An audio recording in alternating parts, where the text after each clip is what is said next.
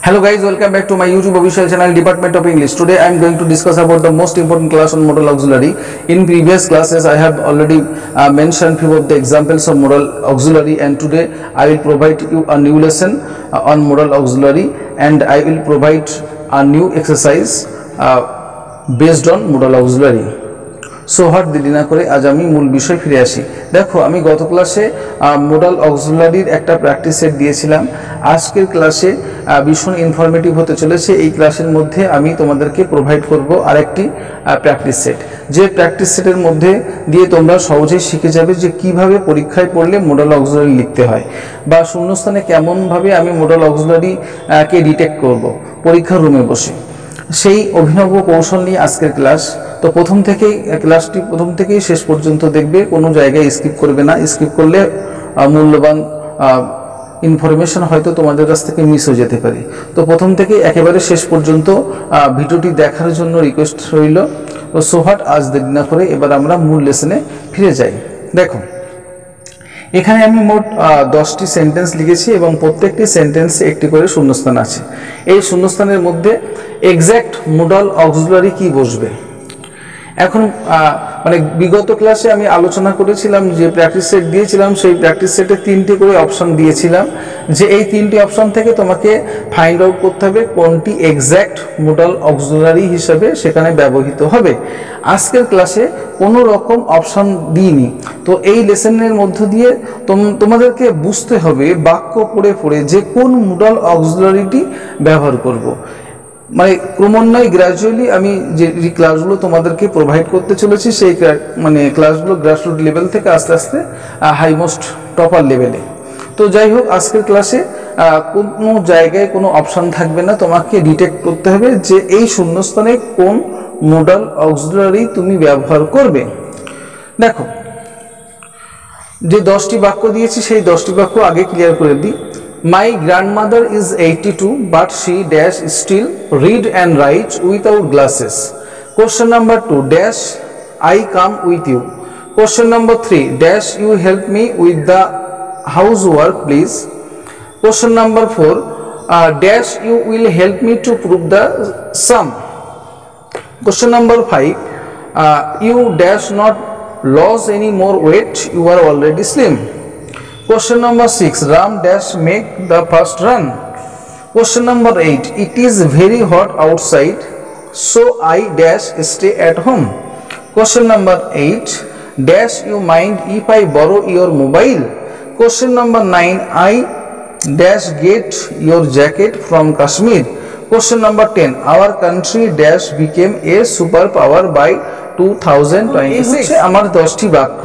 এখন তোমার কাজ হচ্ছে ডিটেক্ট করা যে এই শূন্যস্থানে আমি কি কি মোডাল অক্সিলারি ব্যবহার করব, এবং সেটি অর্থবোধক হওয়া চাই, কারণ আমি ইচ্ছা মতো তো ব্যবহার করতে পারবো না, সঠিকটাই ব্যবহার করতে হবে। এবং আজকের ক্লাসের মধ্য দিয়ে আমি তোমাদেরকে সুন্দর করে দেখিয়ে দেবো কিভাবে তুমি এই শূন্যস্থানে সঠিক মোডাল অক্সিলারিটা ডিটেক্ট করবে।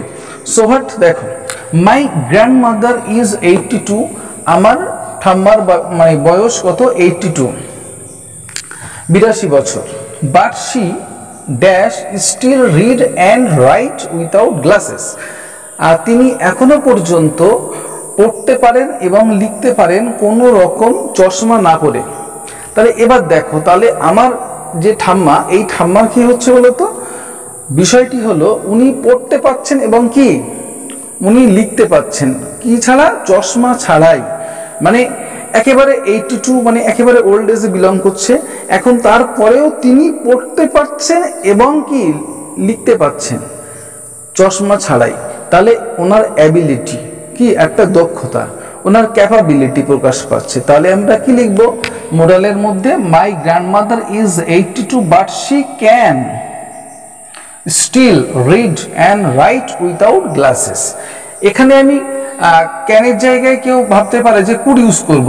দেখো, কুড কেন ইউজ করলাম না তার একটা ব্যাখ্যা আছে। এখানে দেখো ইজ রয়েছে, কি আছে? ইজ, বাক্যটি প্রেজেন্ট টেন্সে উপরে গঠিত। এখন এই প্রেজেন্ট টেন্স যেহেতু ইন্ডিকেট করছে, তাহলে আমার ক্যান ইউজ করতে হবে। দেখো, তাই আমি কি লিখেছি? Can. But she can still read and right without glasses.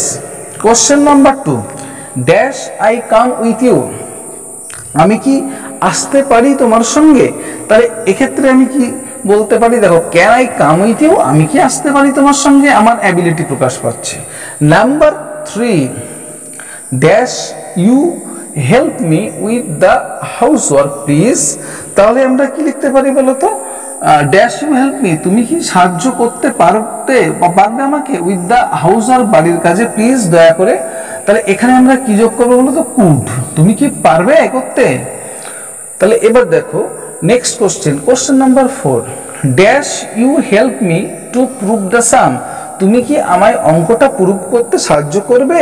তাহলে এবার দেখো ইন জেনারেলি আমরা জানি কি আই এবং উই এর পরে শ্যাল বসে, বাদ বাকি সব উইল বসে, এটা একেবারে সিম্পল একটা ট্রিক্স। দেখো তাহলে ইউ এর পরে কি বসে বলো তো, শ্যাল বসে না উইল বসে, কি বসবে, শ্যাল না উইল, ইউ এর পরে ডেফিনেটলি উইল বসবে, তাহলে উইল বসিয়ে দাও এখানে, তাহলে কি হবে উইল, তাহলে will you help me to prove the some. Next question number 5 এ আমরা কি দেখতে পাচ্ছি, you dash not loss any more wait, you R already slim, আরে তোমার আর কোনো ওয়েট লস করার প্রয়োজন নেই, কারণ তুমি স্লিমই আছো। তাহলে যারা মানে স্লিম ফিগার আছে তাদেরকে আর কি ওয়েট লস করার কি প্রয়োজন আছে, তারা তো আরো ভীষণ হালকা হয়ে যাবে। তো সেই কারণে এখানে কি বলছে, you not loss any more wait, you R already slim, তাহলে কি হবে বলো তো, আমরা কি লিখতে পারি, ইউ নিড নট, কি লিখবো, ইউ নিড নট, তোমার প্রয়োজন নেই, you need not loss any more wait, তোমাকে আর ওয়েট ঝরানোর কোনো প্রয়োজন নেই, মানে হালকা হবার কোনো প্রয়োজন নেই, কারণ you R already slim. Question number 6, Ram dash make the first run, দেখো Ram dash make first run, আমরা কি করতে পারি, দেখো must not, Ram must not, রামের প্রয়োজন নেই দ্রুত ছোটা, Ram must not make the first run. Question number 7, it is very hot outside, বাইরে ভীষণ গরম, so I dash stay at home, আমি সেই কারণে বাড়ি থাকবো, বাড়ির বাইরে আজকে আর যাব না।